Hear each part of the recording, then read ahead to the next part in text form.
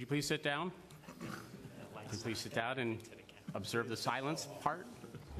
Thank you very much. All righty. Good evening, everybody. Thank you for joining us. Tonight is the February 13th, 2014, which is actually the February 20th. February 13th was postponed due to snow last week. February 20th, Town Board work session. Would you please rise and join me in the Pledge of Allegiance? I pledge allegiance to the flag of the United States of America and to the republic for which it stands, one nation, under God, indivisible, with liberty and justice for all.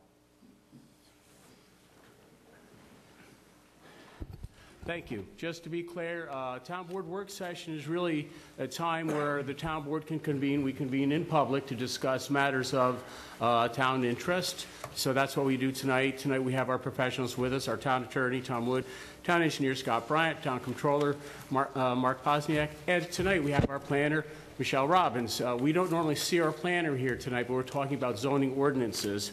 So we're very happy to have Michelle here. She works for AKRF, and very happy actually to have Michelle as part of the team. I think she does a terrific job. We're going to talk a little bit tonight about proposed zoning ordinance changes, which the board has received a few weeks ago. We had actually started working on this towards the end of last year, so we'll be talking about that. And after that, I want to discuss to bring the board members up to speed on just a couple of the projects that we're working on so that they know where we are, because we have some new town board members here present with us. So if we could, I just have a few announcements tonight. Being as my agenda still says February 13th, it reminds me that last week we had a heck of a snowstorm, and I'd like to thank our highway department. Our highway department did a terrific job in plowing the streets, and they worked very long hours, very hard, but they did a good job. And it was a tough storm. I think that we had something like 22 inches of snow. Cablevision said Hopewell Junction was the hardest hit area. And actually, when I went to bed, I think it was Thursday, we had thunder, lightning, sleet. I mean, it was a heck of a storm, but I'd like to just thank our highway department for all the work that they did, and proud of them. Excuse me. Second announcement is Julie's Jungle. I would like to thank Jan McHugh and the Julie's Jungle crew, because Julie's Jungle is our playground that we're proposing for the Limekiln Recreation Center. And Julie's Jungle is for children of all abilities, and it's for children to be handicapped, wheelchair, what have you, cognitive disabled, and for regular kids. This is a playground where everybody can come together and play. And as I was saying to some of our board members before, which I find really touching, is that this is going to be a special time for kids who have a disability where they can actually play with other children and maybe really feel so close to regular kids. I mean, I find this is very touching. And actually, I didn't even realize I found like a distant cousin of mine whose little child is very disabled, and they're very big supporters in Fishkill of our project. So we're very happy to announce that we made an application for a community development block grant. And everybody knows that our grant track record, we very rarely get grants, but we got approved for $100,000 from Dutchess County for Julie's Jungle. So we're very proud of that. I'd like to thank our county legislature.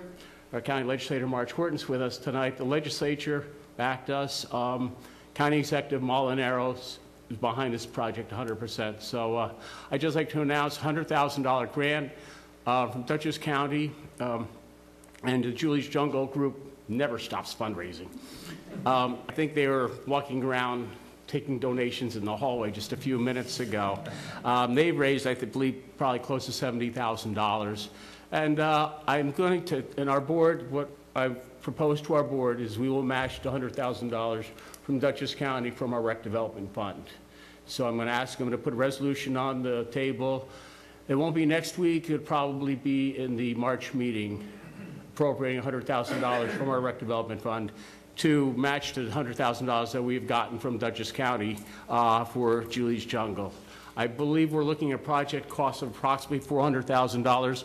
I will ask our highway superintendent if they will participate, do the rough grading, do some of the cleaning up of the site.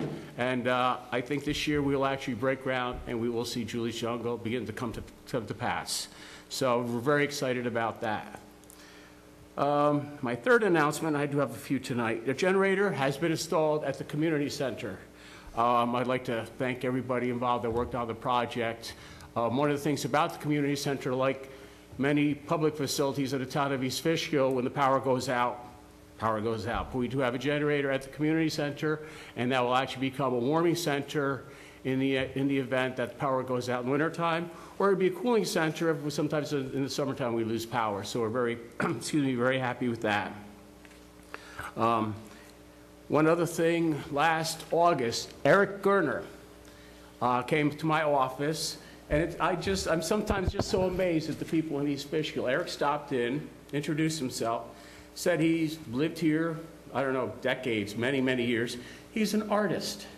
He is donating a picture to us of a house out in Stormville, a beautiful picture of an old house, one of our old historic houses out in Stormville. And the picture is breathtaking. It really is just amazing. He told me his history. I believe he has dozens of pictures that are at West Point on display. He is very good. He's donating one here. So if anybody's noticed that the display out front on this side of the building has been vacant, being worked on for the last few months, that's what it's for. So next week before the town board meeting at 7:15, we're going to do a presentation. Eric is going to bring his picture. We're going to hang it, and it's going to be a wonderful thing. He's donated it to the town of East Fishkill. So I just want to let everybody know about that. And finally, last thing under announcements, excuse me, I have a cold tonight. In the past probably year and a half, maybe 2 years, the National Guard has proposed building the National Guard repair facility in the town of Beekman. Now, this facility was going to be just across the town line in the town of Beacon, right next to Greenhaven Prison. They were going to take, I forget how many acres. It was supposed to be a very large maintenance facility. Beekman thought it was the greatest thing in the world until they found out that the property would then come off the tax rolls. That being said, they thought it was a great thing. We knew for East Fishkill, all it meant was we were going to get their traffic.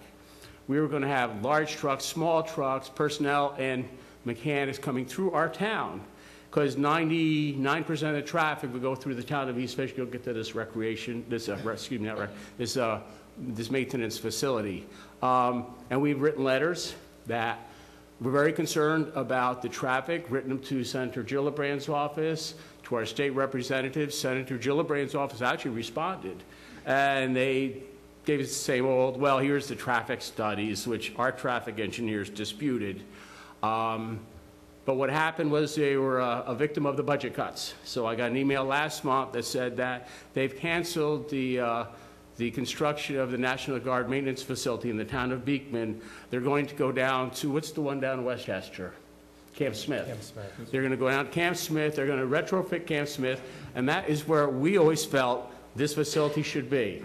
So because of the budget cuts in Washington, that's where it's going to happen, and we're not going to have the issues with traffic that we actually had feared with the other project. So they've canceled the National Guard maintenance facility for the town of Beekman, and it's a very good thing for the town of East Fishkill. So that's about it. That's all the announcements for tonight. And I did not put a lot of things on the agenda for discussion, but I know the board, we did receive the proposed zoning changes. And I would like to say, Michelle, if you just give us a little background on how these zoning changes came to be, and then we'll discuss them here. And if any of the board members have any questions tonight, please ask the professionals. And if you come up with something, before the next meeting or something, give a call, stop by, and we'll answer any questions anybody has on this. So, Michelle, if you would. From time to time. Michelle, would you pull the microphone to you a little bit, because you're rather soft-spoken anyway. From time to time, we need to adjust or update the zoning code. And in this case, I am always taking an ongoing list of little tweaks that need to occur with zoning, because either we realize when we're looking at the zoning code, we don't have a definition of something. Like, for instance, we didn't have a definition for bridge. And that comes up, it's critical, because when we're looking at things, we need to understand what East Fishkill defines as a bridge. And then I also speak with staff. I speak with Mary Mintz, who has to enforce the code, so every once in a while she'll come across something that is difficult to enforce, or because it isn't clear in the zoning code. So we compiled a bunch of these little tweaks, is what they're very minor for the most part, and we drafted them up, and that's what's in front of you right now. There's a bunch of definitions. There's a few there's an update to the shed definition that's related. I think that's an issue a lot with the ZBA. They have a lot of people coming in, and we also look at things that we have conflicts with when we have to give lots of variances, for instance, on certain things. We realize that maybe the code is not working properly in certain circumstances. So in this case, we came up with a bunch of things. A lot of them have to do with efficiency and just making sure that it's clear that people can get through a process faster in some cases. We've implemented sort of a pre-application meeting, and we've defined that in the code. And that's what you see in front of you. And there's definitions that are interchangeable between the subdivision code and the zoning code. So you see one local law is for subdivision regulations and one is for the zoning. You know, Michelle, and if I may just interject on that point, as far as making it more efficient, I like the pre-meeting, to be able to meet with the planning board before you actually make the pre-application meeting. I think that is very good. So before anybody really gets too involved with an application, sit down with the board and get their feeling for how it's going to fit and what the concerns are going to be. The other one that I really like, and I've had this has been a pet peeve for many years, is we're going to, I believe, a minor modification to a site plan. Is that included? Yes. This is a wonderful thing, because what happens when you do a site plan, say, I'll just take one of our local plazas, you do a site plan for a plaza, and you show a building footprint, you show this and that. But what happens, often you'll get a restaurant where you didn't know you were going to get a restaurant, and all of a sudden you have a restaurant. When you get a restaurant in a place you didn't plan for a restaurant, typically you have to build out for a walk-in cooler or something like that. What happens with that in our current code is sends you right back to the planning board for a modification of the site plan. Whereas if it's done as a minor modification, it just streamlines the process to something that really wasn't quite the first time around, but it's really not that big a deal because it's commercial and it's not a huge impact on the square footage. It can be a building department referral. Yes. Essentially, it can go through the building department rather than having to come in front of the planning board. Yeah, and coming back to the planning board means fees, escrow, Time and time. expense, Yeah. So in my mind, this really will help streamline the process for the applicants that for these minor modifications. So I'm very happy to see that. Well, I see for the past 2 years sitting in the prep meetings that, all the time these little things come up and, the attorney or the engineer would say, well, we should put that on our list of things to do, things to change. And like the shed, that comes up all the time in the zoning board. So a couple other things that I was looking at was the minor and major subdivision. The only question I had was, it said that if it doesn't exceed 10 acres, it would stay a minor subdivision. So if you had 5 lots and it was 20 acres, it would be a major subdivision? Because Okay. and the reason being, typically, you see minor and major subdivision categories in most zoning codes. In fact, most of the towns that I work in, other towns that I work in, they do have that differentiation between the two. But the reason you often see it with a smaller acre is because you typically have less impacts with the smaller the size of the land. So you'd have less of a chance that you'd have impacts to habitat, trees, and also whatever if you're clearing it, you're going to have less impact visually as well. So that's why typically it remains with a smaller lot number and a smaller acreage. Lot size. Got it. Thank you. Oh, here's a bridge. That'd be something that's near and dear to our engineers' heart. Scott, you're very quiet tonight. Michelle's doing all the talking. Isn't it going to be having a planner here? I'm sure I'll get my opportunity. Yeah, we should have a planner here more often, give the engineer a break.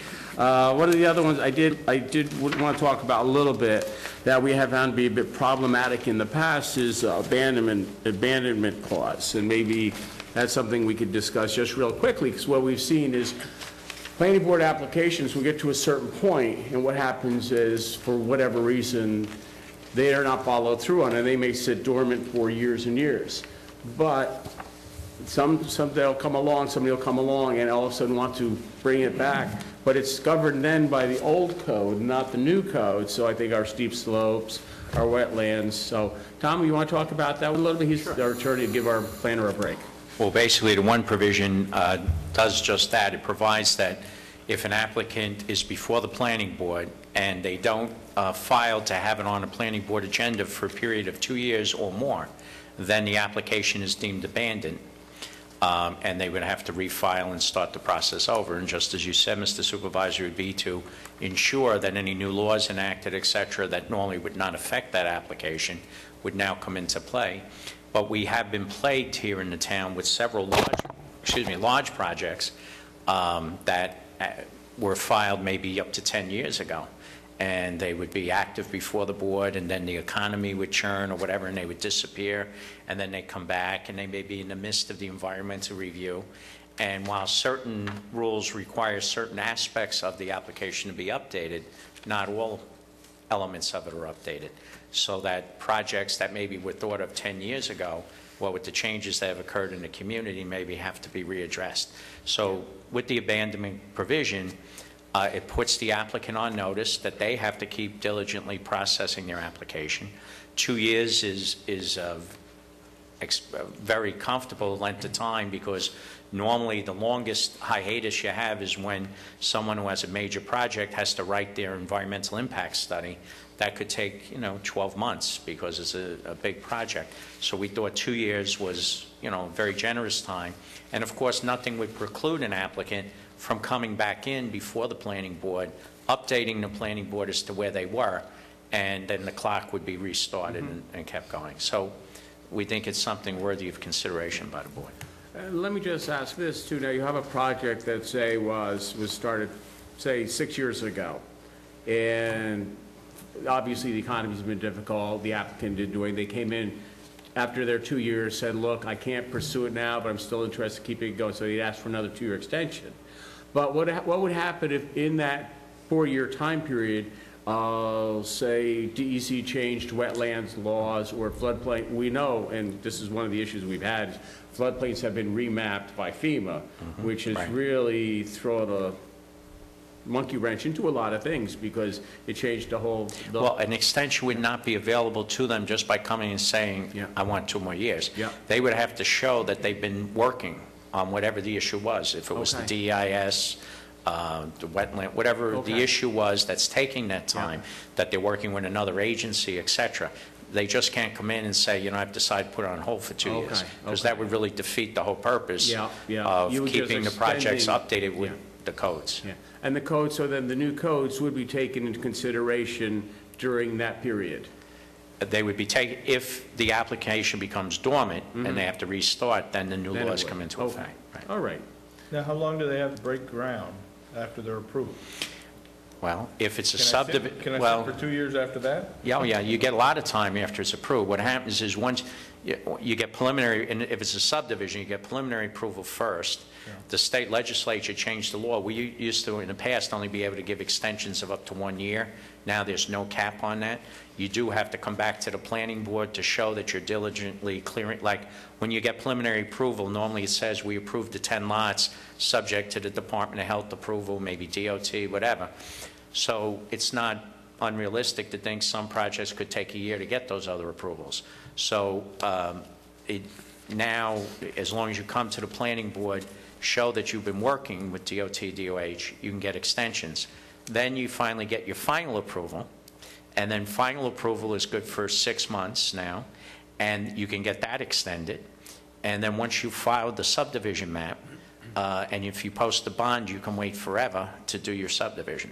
And they never have to meet new upgrades or new codes? No, once the map is filed, once they get preliminary approval, their rights to that development are virtually 100% guaranteed, unless they can't fulfill one of the conditions.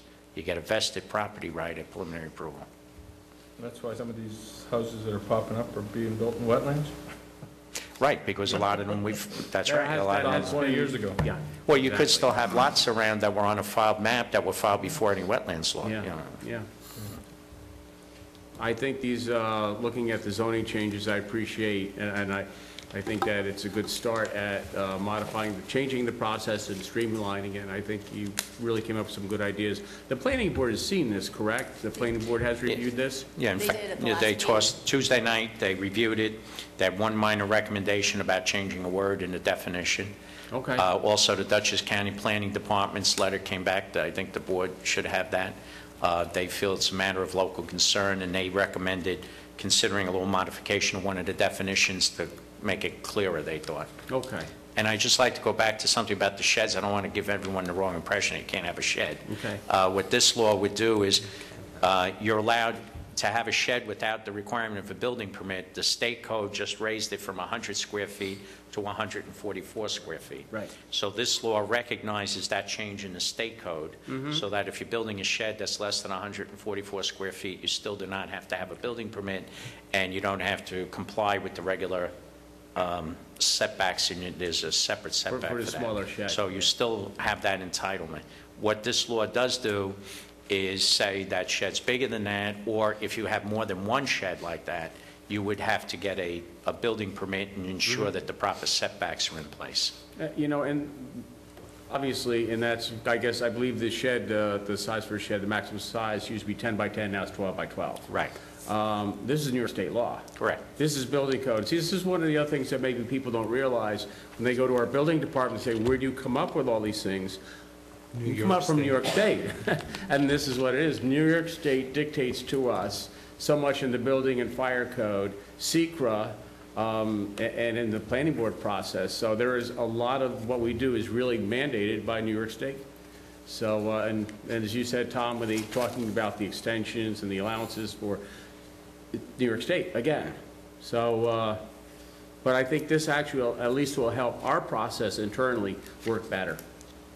So. I have a question for Tom. Once a project is dormant for 2 years, how specific is it after that? Documentation to bring that project back to... Well, then after, if it's declared dormant, then if to come back, you have to refile an application, you have to start over. From zero? Right. However, it may mean that some of the materials you develop might still be used in that application, but it's a new application which automatically says whatever law is in effect when you file are the laws that you're going to be governed by. So if somebody else done some of the work and is still complying with the laws? If that they work are actually pursuing whatever, then that 2 years doesn't apply to them. But it's just the people who put everything up on the shelf and sit back and go on to another project or don't do anything. Right. And the next thing you know, and we've had several that come back. One came back after 3 years, did a little more stuff, then it went away, then it came back a second time after about 2.5, 3 years. And I'm not talking about, like a 2-lot subdivision. Those wouldn't really fit into this category. I'm talking about 140, 150 lot subdivisions, So. Okay, any questions? Any other questions from the board?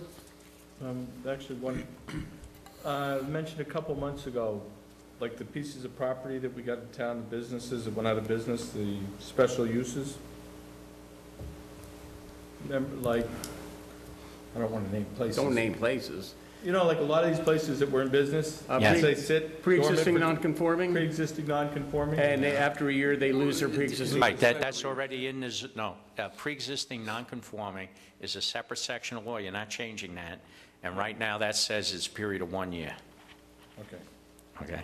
So what that would be is a structure is built, and it's a small business that's really in a residential zone, or a house that's in a business zone.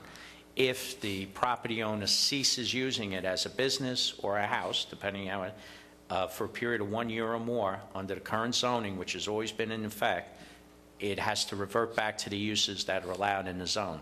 So if it's a business in a residential zone, there's no business there for more than a year, the property can only be used residentially.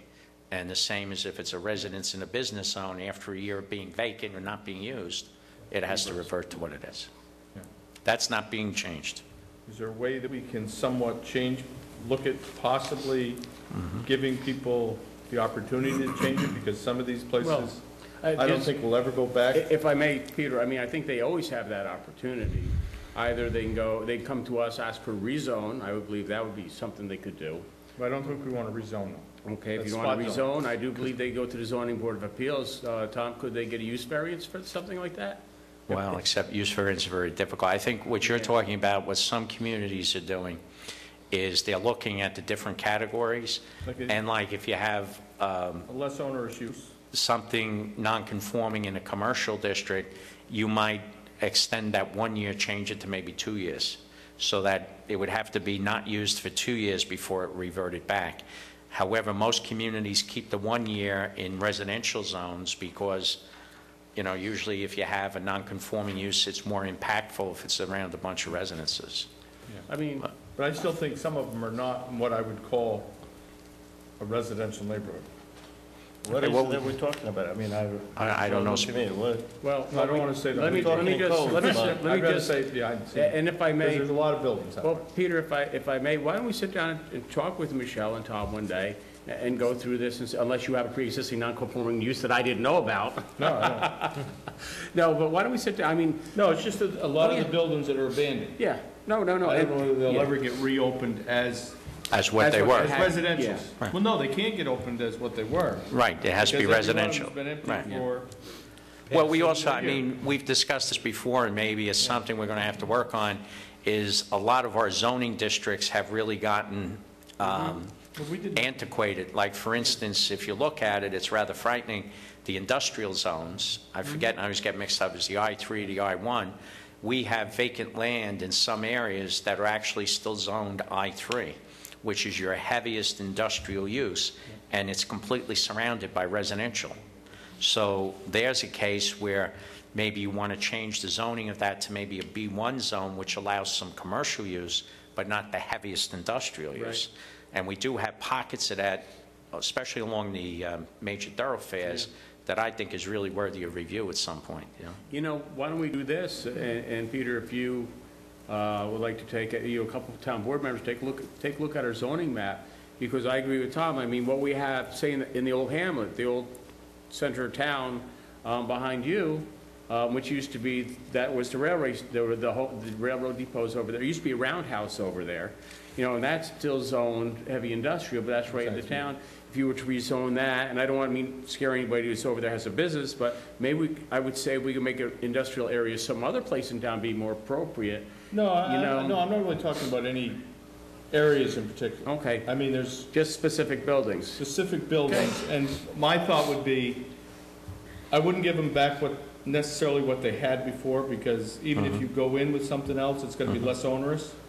But in the same token, if there's been a commercial building and they built up around it and built residences around it, and it's gone empty, and they haven't filled it, that they should be able to, but let the neighborhood still get somewhat of a Some say, say a in it. public hearing that says, okay, yeah, we can live with that. Well, we can take a look at that. If you give us some examples, then I can work with Michelle, and maybe Peter, come by up. doing that, I think you're taking some rights away from people that they own properties, and then you're Well- opening up a can of worms. I mean. Yeah, but right now, they lose all the rights.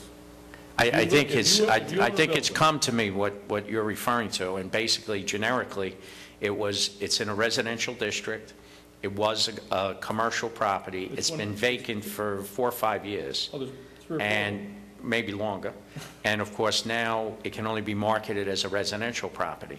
So I think what Peter is And it'll never saying, go back and it to really is a lot that lends itself to being a business-type use, even though it's surrounded by all houses. And I think what Peter's saying is that maybe we should develop a method, a special permit or something like that, that would allow it to continue with some sort of a commercial use, but maybe lesser than what was it there. was. Yeah. I mean, Well, it's because a good right now, going up 82, that's all residential. Yeah. Right.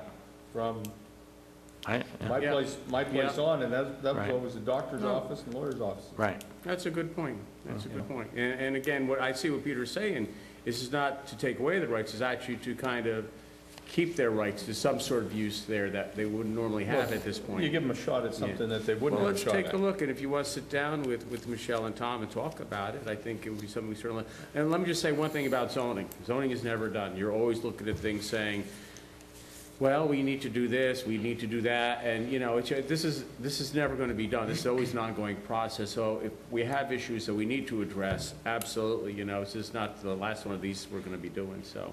You Yeah, wanna sit I mean, down I and don't talk want to to them? do spot zoning. I mean, we never agreed to that. Yeah, okay, no, 20 that years sounds we never good. agreed to that. Okay. Any other questions, any concerns, any thoughts on the zoning amendments? I have a question about daycare centers. There is one that we mentioned is a home-style daycare. But in there, we don't mention the maximum amount of children that we're allowing. There's actually state definitions, and There's 3 types. there's 3 different types within the state, so Right. they're discussing. So the only thing that this change will affect is the one that is the most intensive The use. commercial ones. The commercial ones. And right now, for some reason, the larger ones are only allowed in residential districts, which doesn't make sense, so you can't even have them in a business district. So what we're trying to do is actually take them out of residential and put them into business. This would not affect any pre-existing daycare centers. Nor would affect like a mother who takes in a certain number of children. They're regulated by Department of Social Services. And then you're also allowed home child care up to 10 This or is certain- 12, yeah, something like that. They're all defined by Which the is state. another permit. This would actually be for the very big commercial ones, which primarily have been allowed in some of the business districts, but they had to go to the zoning board, get a use variance type thing. So this would say, those kind of big business type things should be in the business zone as of right, and And they cleans it up. usually generate a lot of traffic and noise, so it's not very appropriate for them to be surrounded by residential uses. And this won't affect anyone that's already existing? Oh, no, no. Okay. All right, I'd like to move on. Are we okay? Good? Yeah. Okay. And again, if I say, if you have any questions or thoughts, please, contact our professionals. Michelle's always available. We can set up a meeting. Michelle will come in and sit down with any of the board members. Any questions? And Peter, again, we're never really done with zoning, so we will continue with this, so. 2 things I did want to discuss tonight, and the one of them is going to be, as we discussed, we'd sent out an RFP. Michelle, actually, you and Scott sat on the board, the Cannon Property Concept, Project Concept Board. We purchased the property across the street. I'd say, a year ago last June, we purchased it for $1.2 million from WCI when they went into bankruptcy court. We purchased 147 acres from them, and we've done a ton of wells, right, Scott? We've done a ton of wells out there, and we actually found quite a bit of water. Yes. So we're happy about that. But what we have to do is pay for the $1.2 million. And what I was hoping to do, I think one of the intents of purchasing that property is to provide senior housing. So to provide senior housing, people come into my office and they say, we're seniors, we don't want to move out of town, we want to stay here, but there is no place. And they're absolutely correct. It is hard to find senior housing in the town of East Fishkill. This is the one we can actually take charge of and make this happen. We own the property, so what we had done, number one, we put together a concept committee, and I know from the concept committee that the thought was from the Historic Society, Malcolm Mills especially, want to have a certain kind of a look, because number one, this is going to be across from the town hall. This is going to be a project everybody's going to see, and in my mind, this has got to be a project that is done right. So we had looked at the types of facade, the looks of the buildings. We wanted to look at certain historic, and they're all going to match and everything like that. But with the wells, we found that we had to shift them, I believe, this way, because one of our producing wells is over there. So I think we're going to shift the project. We did send out RFQs to 4 companies. And I know the board has seen the RFQs request for proposals, for qualifications. They came back with 4 qualified firms that are interested in doing this project. Now, the next step would be to send out RFP. And just so I let the board know, and I know I emailed you all of this, originally we were looking to do 125 units. In my mind, and this is my thought, and I have spoken with a few people in Norman Drummond especially, who's a very smart person, and Don McGrath on land use. What I had proposed to my board is that we would do, instead of doing 125 units, let's do a 65 unit, we'll do one phase, 65 units. What I'd like to see with this is, I think if you make a mistake with 65 units, it's a whole lot easier to fix with 65 units than it is with, say, 100 units or 125 units. Also, really, we need to gauge.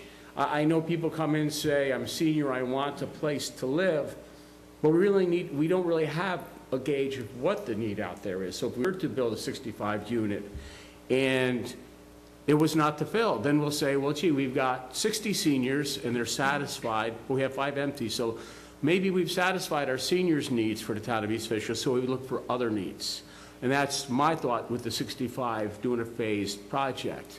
I would like to do it. We do have to pay the 1.2, actually it came out to 1.3 because we had charges and stuff like that. It's like when you buy a house, you have to fill the fuel tank and all that stuff, so we had a little extra fees. But I would like to pay that off. And with 65 units, the first one, I would like to see if we put together an RFP to get out there to these firms who also, all of them seem qualified, and see, and what would happen is they would come back to us with different proposals. But Tom, I'd like to ask you, number one, it would take a rezone from us. Well, first of all, we're not building them. We're not building them. Basically, what the process would be is that you would put out a request for proposals. The developers would then come back and say, this is what we would like to build. This is what we would propose. They would give you an analysis of what the zoning dimensions would be, et cetera, to see how they fit, or whether it would be a CRD zone or whatever we have in our ordinance. And they would make you an offer with respect to what they would pay for the property and what infrastructure they might put in that would not only benefit the project, but benefit the community and the town as a whole. And then based on that, it would have to be evaluated by the town board. Probably a professional appraiser would be involved in it. And then you would make a decision as to if one of those proposals were acceptable, to accept the proposal. Any sale of town property is subject to permissive referendum, so the people have 30 days after that to decide if they want to file a petition to have a vote on the sale, all kinds of things like that. So that would more or less be the process. But we would be setting the criteria. We would be Correct. In saying, your RFP, as you outlined, that would be part of the criteria. If there's infrastructure needs, that would be listed in there, and the proposals would have to include meeting those goals.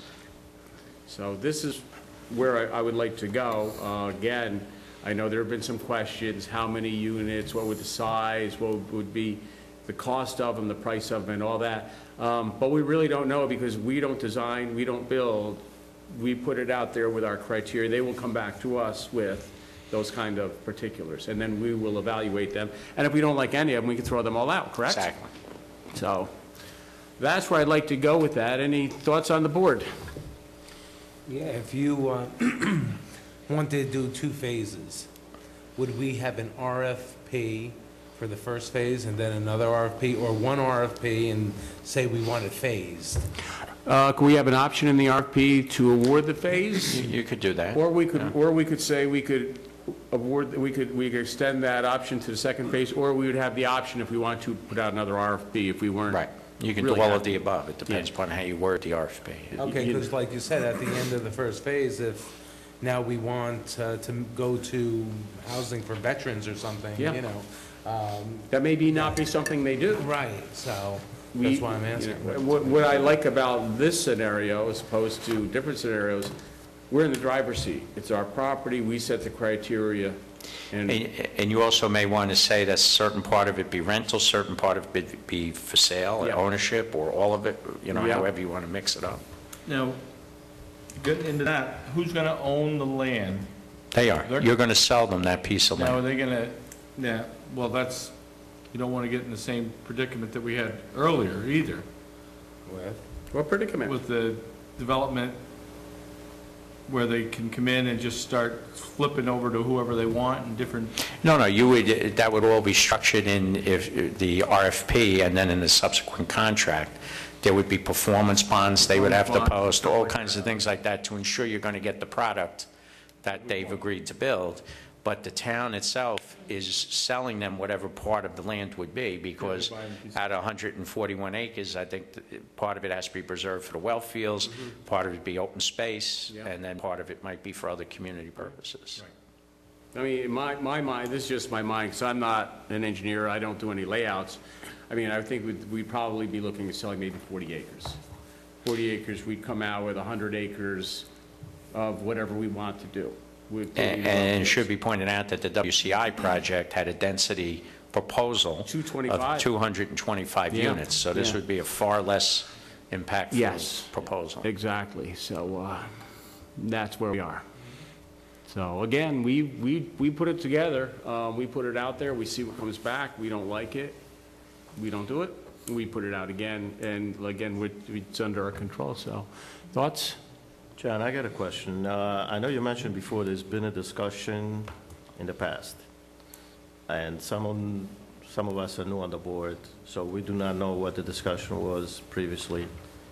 I have put some emails out. I think the board should discuss this prior to giving it to anybody out for a bid. Well, that's what we're doing tonight. Okay, This is why we're having this discussion here tonight with the professionals. okay. So, any questions, any thoughts? And I'm not going to rush to put out the RFP, but we should not stop. We should continue with the process. So, any questions you have tonight for these professionals, or if you want to sit down and talk with them, again, we'll make everybody available during the week or whenever. I personally think there is a demand for senior housing in the area. After speaking to a lot of people in the community, there seems to be a need for that.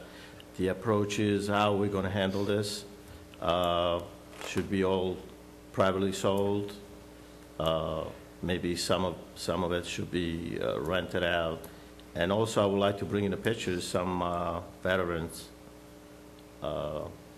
We've discussed that. and disabled. The problem now, and this is one of the issues actually, what Nick was actually bringing up, what happens if you do senior housing, typical straight senior housing is one thing. When you start getting into veterans, and that may be another component, and it may be, maybe even the next phase, it might be veterans. Okay. But there's different needs for those type of things, so where you have somebody that does this for the senior, they might not be as adept as doing for the veterans or the disabled, so absolutely. We've kicked around what needs there are. I think, in my mind, first and foremost, I think we should address the seniors. And yeah, absolutely, look at the other needs of the community. We have quite a bit of debate. Is it rental? Is it sales? You know, so there's a lot to be looked at. What are the rents going to be if it's rental? Who's going to be the management? Stuff like that. There's quite a bit of we've looked at. We welcome any input from the board. I'd just like to say that first, I think we need to do senior housing. I'd like to start with a 65-unit senior housing project, and if we fill it, then maybe the next one would be half seniors and maybe half for another segment of the community that needs help. Also, there's also the thing for, I hate to say it, one of the things that got me with Larry Reagan, who came into Reagan Development years ago, although there were issues, I had issues with that, I still believe there's a need for a type of housing for our kids to move into, workforce type housing, because there's really nothing unless you can afford your first house. You should have a step, maybe townhouses, but there's a lot of different things to look at as the housing needs in the town of East Fishkill, but I would like to start with seniors. If I may. I Yes. just think we should clarify, too, that with these units, I think the prior discussions was these are at-market type units. There's no subsidies. No. And when you say senior, it could be 55 or 62. That's the only discrimination you can create in the law. Yeah. And most of the projects for either disabled or veterans usually have some sort of subsidy program in it to buy down the cost of them. So I think the thought here was that these would be at market, yeah. and it wouldn't be the subsidy elements. Yeah, we've always approached it at market, so. So is the discussion starting tonight and continuing, or? how are we gonna absolutely. handle We've this? got to, Oh, you would have to see a draft of the RFP. We're going to see the draft Yeah, before it gets Yeah. mailed out. Yeah. Of the I- RF. I think you should draft the RFP, for sure. Yeah, good. Yeah. And we'll get it out to the board members and take a look and see what you think. If you have any problems, we'll work on it. But again, I don't think this is a project that we should just let go. I think we have to move, keep moving on it. No. So, And even the last time when you went out for requests for qualifications, it comes on the town board agenda, and you Yeah. vote to authorize the RFP Yeah. to be sent out, so it'll come back. hopefully, that would be a resolution, I think, that we would do in the March meeting, if we could. I think that would be, give us another month.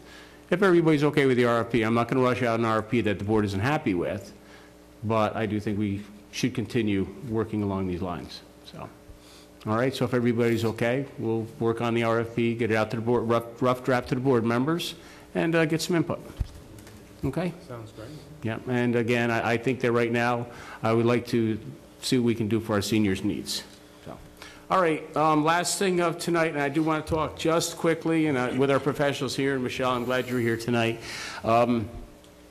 We did get the application for the sports dome. I believe the application was prepared. We had to ask for some different prints from the applicant because the prints he gave us weren't as clear as we required, so we had extra prints. I believe they'll be ready for your package. You should be getting them. We'll be talking about them.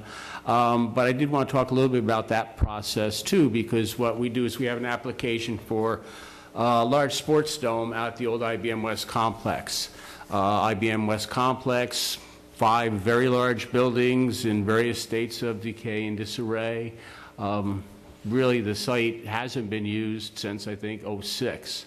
It just sits there. It's had plenty of people look, or companies look to buy it. Nobody's bought it until the company Liddell bought it. December 2010, I believe the closing was, and they never did a thing with it. They're back. The Chinese company is back. They're not going to do their solar facility as they had said previously. They originally said they were going to invest $80 million in the project, and we waited we held our breath, and the only thing that happened was the grass grew. But they've come back. They are on a shoestring budget. They're not going to be doing solar panel manufacture here, but they are looking to do something. But one of the keys that I believe, one of the keys to having the West Complex become redeveloped is the Sports Dome project, because that will actually enable Linnell to give them some cash flow to work on the project, work on the site. And I just think it would be a very good thing in two respects. It shows some activity at site. I think it's going to be a good thing for the site. I think what I like about the Sports Dome versus another mall, we've had proposals on other properties would be like, I want to put a commercial mall. So I said, okay, we looked at one up further on 52, we want to do a commercial mall. I said, so a commercial mall, you're going to build that here. Now you have this commercial mall right across the street that's just barely getting by. How are they going to survive if you're taking customers from them? I said, this is not going to work. But what the Sports Dome does, it draws people from out of the area into this area. I think that's huge. Now, we do have a little bit of a debate going on among us that will they just go to the Dome and leave? Or will they go to the Dome, play soccer, stop at a restaurant, stop for a burger, pick up gas and Gator? I don't know. We're having a little debate on that. But I do think that the Dome is going to draw people, which we would not have here. So we have the application, and we'll have it in the packet. Tom, I just want to talk a little bit about the process for that, if you will. Okay. At the current time, the West Campus is an industrial zone. It's an I zone. In our zoning ordinance, we allow by special permit large-scale outdoor recreational facilities, i.e. the golf center. That was a provision that was put into it. So the Dome people have filed an application with the town board for the town board to consider amending the zoning ordinance to provide for special permit for large-scale indoor-outdoor recreation facilities. And then that would be allowed in an industrial zone. So that would be the first step. The process with that is you have the application before you. It's required that you have to refer to your planning board to get their formal review and comments before you can act on it. And it also has to be referred to the Dutchess County Planning Department and some other agencies. Then it comes back to you, and then if you wish to go forward, you would schedule a public hearing, hold a public hearing. If you adopt it, it then goes to the planning board, and the planning board has to go through the regular site plan review process with additional public hearings, et cetera. So. And we have done this in the past. We've done it concurrently too. They would come before the town board, and we would do the review process concurrently with the planning board, so it doesn't extend to be like a 2-year process. So we'll see how that goes. So I just wanted to say you'll have that in your packets. Again, you have any questions, reach out to professionals. I would like to refer that to the planning board next week. That way the planning board will officially have it. They did get a conceptual last week, but this way they will formally get from us, and then we could set a public hearing to see get this project moving. So, Didn't we, when the original dome came 10 years ago? Right. You didn't create a special permit, that was a proposed rezone, I think we went back in. and that was on the old Heritage Plaza Yeah. site, correct? On the Heritage Plaza site. Yeah, they I started out thought with... we changed a whole bunch of things about slopes and peaks and It was, it's, we it was. started it through and then just started stopped it and when they didn't- ended? Correct. Yeah, Right. yeah. So I'd like to do that. And just while we're talking about it, one last thing before we wrap up tonight is where the original dome was proposed was the East Fishkill Golf Center. And understandably, the East Fishkill Golf Center wasn't happy that we weren't going to stuff that big dome on their little property. But I've been talking to the East Fishkill Golf Center people, and I said, you know, you do have a very good site. You have a good location.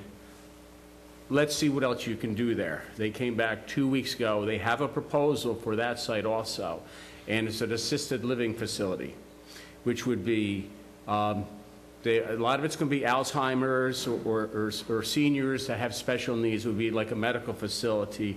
Our zoning, Tom, I don't believe allows that. Right. So we would have to amend the zoning, and I don't know if you'd want to consider amending that zoning to allow that while we're doing the other zoning. So we might look at some more zoning amendments coming up.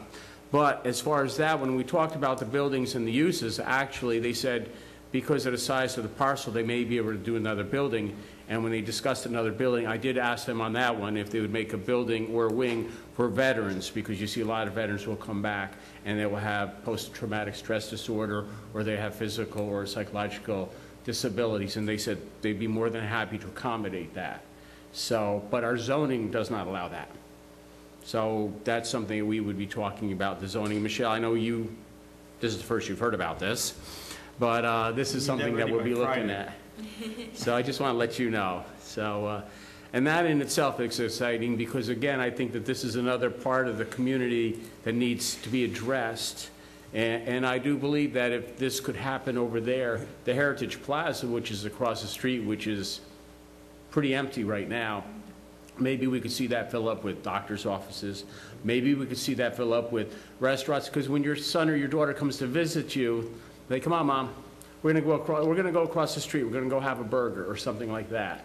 So I see this as possibly helping the East Fishkill Golf Center serving the needs of one segment of our community, and also maybe helping out the old plaza across the street. So that's where we are with that. They just came in 2 weeks ago. They found them. I said, I think the board will like this idea, and we'll talk about this one further. Once they get something a little bit more on paper, I'll let you know, and we'll talk about it. But we are doing, again, our zoning is set, but it isn't keeping up with the real needs of what we need today. So I think we will be doing some more zoning changes. So, okay, that's about it for tonight. Unless anybody has any questions for the professionals.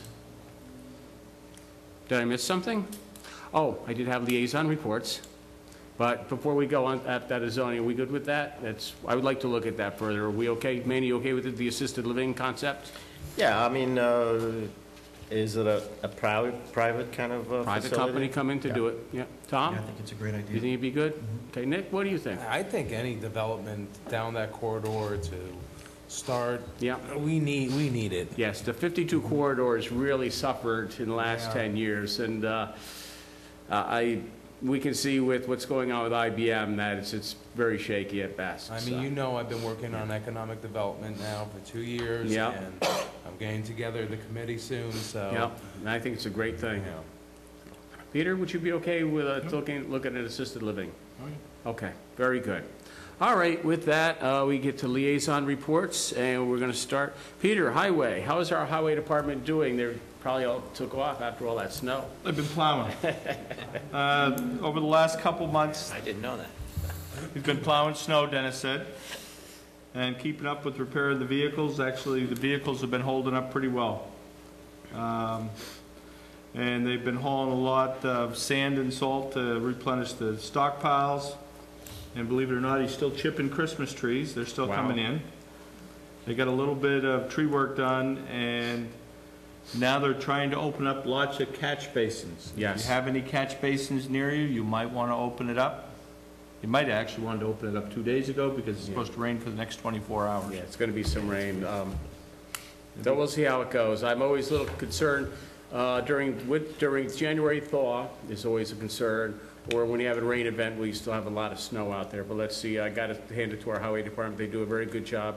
One of the things I have seen, the international trucks we've been using for probably the last 10 years, I like to see, we're talking with Dennis about making change to another brand. We keep, the transfer cases keep giving us fits. So we're going to look at maybe going to a different truck for the next, in the next round. He's down but, one truck today, but he yeah. expected it fixed by the end of the day. Yeah, so, all right. And actually, we're sitting okay with salt and sand, a lot better than the island is. Yes, yep, yep. And I gotta agree with John 100%. Our highway crew does phenomenal work because I went out a lot during those storms. Spent a lot of time with the police department during those storms, and Yeah, the other towns stink. really. No, we do well. We do well. Nick, planning zoning, how's things going there, planning and Planning and zoning? zoning's good. You stole my thunder a little with the application for the dome, but that's okay. We had to cancel a few meetings for the weather, but we're looking for positions open on the planning board. So if somebody is interested, please put your name forward. But that's about it. Okay. How are they doing as far as applications? Are we seeing them pick up again yet, or? I know for a while there, we were down. Sometimes it's, Yeah. it's a little heavy, and then sometimes it's 1, 2, 3. Yeah, but- yeah. And I am very impressed when I watch our zoning and our planning board. I think that they do a very good job. Very diligent, very happy with all our professionals. Okay. Even that group over there? Yeah? Okay, okay. All righty.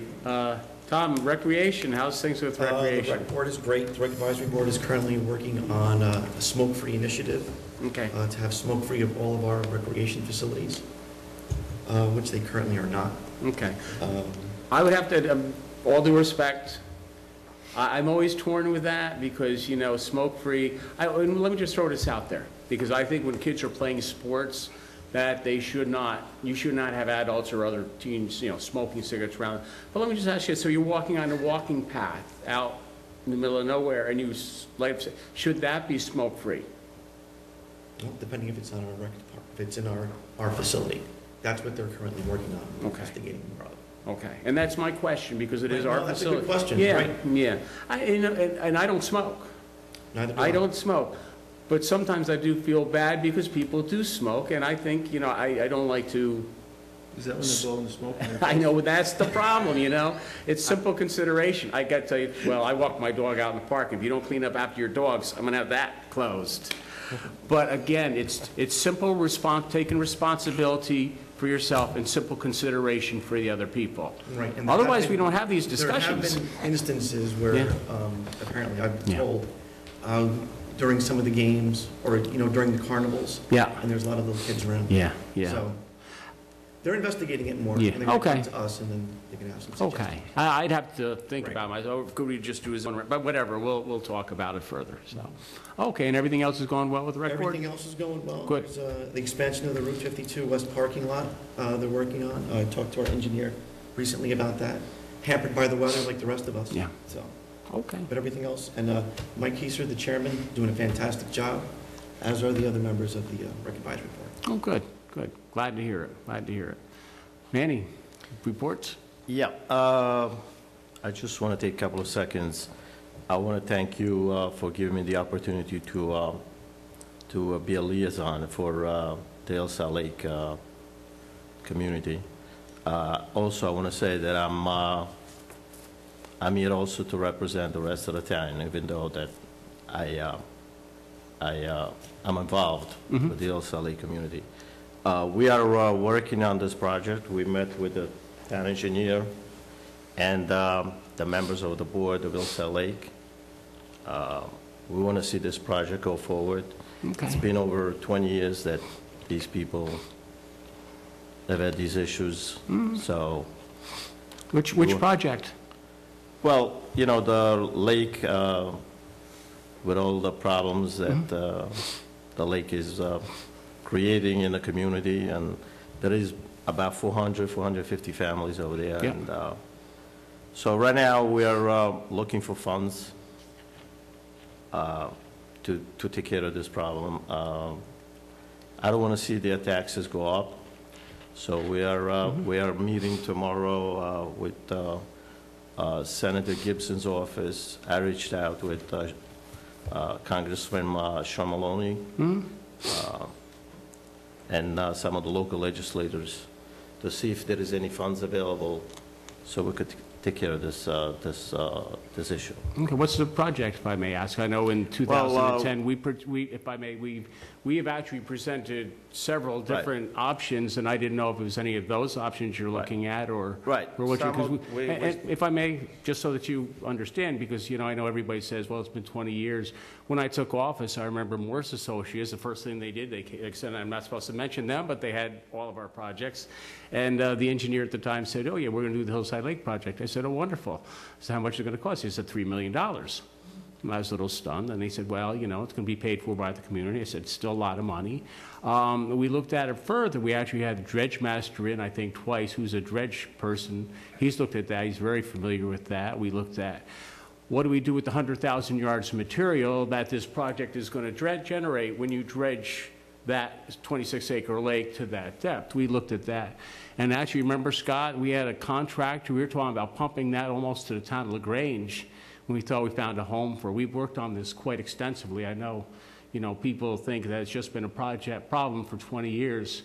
And then we hired, because we thought we'd get somebody who's more in that, specifically in that business, as opposed to our contract engineers. Forget who was Great Eastern Ecology. We hired them to do a draft, and they did one. When they actually showed wetlands around the lake and cleaning out the lake. We talked about that one a bit, and I know we had the Hillside Lake Board here. Oh, well, 2010, we had three meetings with the community, and they reacted to a myriad of different issues in addition to the lake. We had brought those three options to the lake at the 2010. I think it was October at Van Wyck Junior High School. We brought them up. And then actually, after that, we actually even talked about doing a pilot program where we had another company that would come in and they would clean the lake. They would take up the grass material out of the lake. And we thought we would do, I think we were going to do like a 5-day pilot program. But the Hillside Lake Board didn't want to do it. So I don't want you to think that we haven't done anything. You know, we've looked at this. It is a very complex issue. And I'm glad to see that hopefully, if you can get some funding, I know we've looked for funds quite a bit.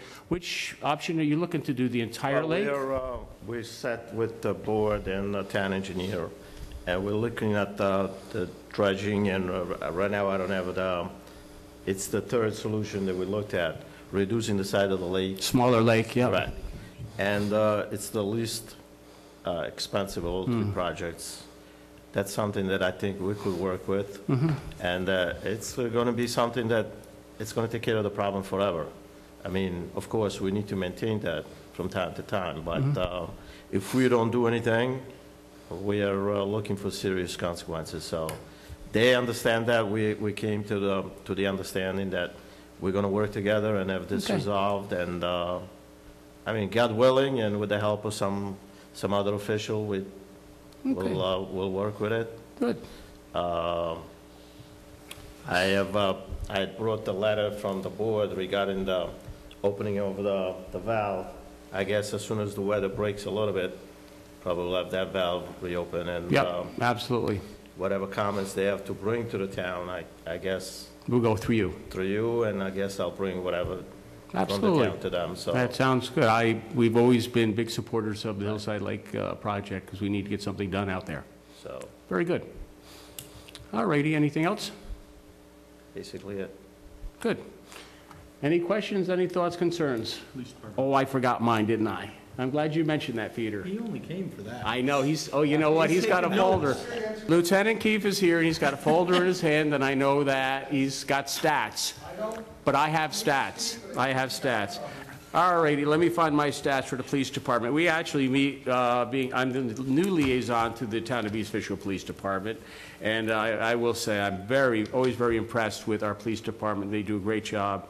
And I would just like to say they break down their stats on a yearly basis, the 2012-2013 annual comparison. What I do is I will pass this out to the board. We will make these available. to anybody that'd like to take a look. And they just basically domestic disputes, criminal mischief, motor vehicle theft, community affairs, larcenies, burglaries, robberies, assaults, and they go right on through all the different types of crimes. Some are up, some are down. And then they also, our police department also responds to any ambulance calls, fire calls. Our people are always there. And I got to tell you, they take care of our schools and they do a great job. Lieutenant Keefe comes in quite often and updates us on what's going on, and they do a very good job. But one of the things I did want to mention, that I was at the last meeting over there, and a gentleman from the United States Civil Service came in and gave, do you have a copy of that? Do you have a copy of that? That's one thing you don't have a copy of. I was going to ask for a copy. Yeah. He gave us a certificate of proclamation from the Civil Service because... Secret Service. Was it? Secret Service, sorry. Secret Service. Because our people actually arrested a group with a large amount of counterfeit money. Kevin, what was the amount? Was it 30,000? 10,000? Okay, 30,000 with inflation. Yeah. That's an unusually high amount that we see out there. Yeah. Not much outside of New York City. Yeah, they and our guys caught them, and it was just being in the right place at the right time. And one of our officers noticed something, noticed a store owner coming out saying, "Hey, that guy handed me a counterfeit 20." But you know what? You followed up. You got the car. You arrested the suspects, and really, I can't tell you how proud I am of our police department. You guys do a great job. You're accredited by New York State. And I know you keep very high standards. And I do have all the stats, and you guys do a lot of calls, but just really want to thank you for all you do. Just make one comment about the stats, John, just to clarify. I guess, can I stop you? Yeah. Just some of these Yeah. numbers you'll notice are Yeah. down, and that's the result of better record keeping. And regrouping of some of the categories. We better categorize some of these, like if someone calls in and says, my house was burglarized, and we get there and find out it's just a trespass, we Reclassified as a trespass. classify it as what they truly are. Whereas previously, we just took numbers off the bar entry, which wasn't always as accurate. Accurate, yeah. So some numbers that you see are down are because they were channeled into the proper categories, so. Okay. And again, if anybody has any need to meet with our police, Kevin is always available. He's very good. And Kevin, you also attend the rec board meetings. One of the things that we have really done, we've really stepped up this past year, has been security in the recreation fields, because it was getting quite out of control. And I think that with some of the arrests, it's really sent a message, because it's just a whole new rec field out there. It's just a wonderful thing. So really proud to have you guys out there, you men and women. That's it. So with that, anything else? Yeah, I'd like just to say that your announcement before of Julie's Jungle. Yep. There's a few members, and our legislator, Marge Horn, just give them a round of applause. Great job. I was so proud to be part of that. It was an easy thing to do, and it's an exciting project. So everybody stay tuned to find out what the next step is going to do. Very good. All right, if that's it, I think we wrap up for tonight. The voting meeting will be next Thursday, 7:30, same time, same place. And thank you very much for coming.